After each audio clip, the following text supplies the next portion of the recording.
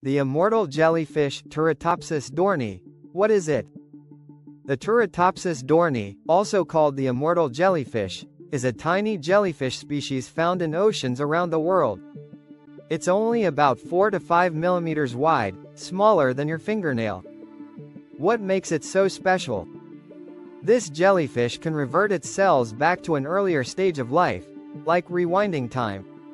When injured, starving, or aging, it transforms itself back into a baby jellyfish, a polyp, and starts life over again. In theory, this cycle can repeat forever, making it biologically immortal. How does it work?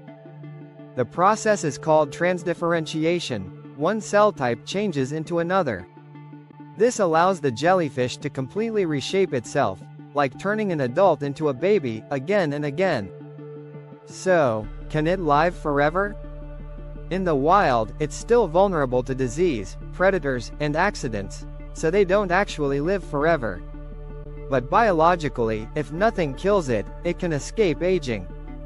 Why scientists love it? Researchers are studying it for clues about cell regeneration, aging, and even cancer treatments.